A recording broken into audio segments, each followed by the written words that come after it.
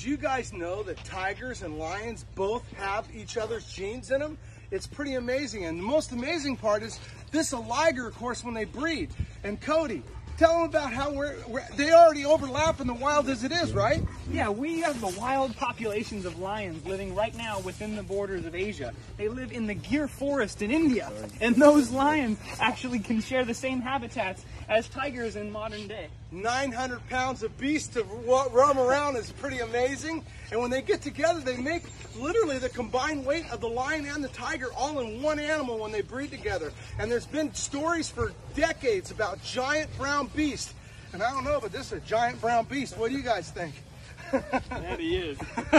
He is a beast. He's just out for the night walk, and we're just taking a moment.